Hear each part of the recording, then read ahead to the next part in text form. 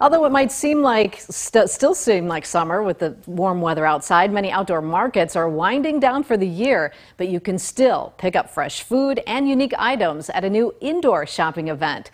This fall, Rockford Midtown Market will host a farmers market inside Katie's Cup.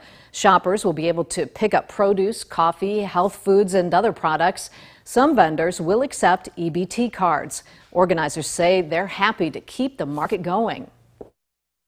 The Rockford Midtown Market has been going on for the last 3 seasons outdoors during the summers.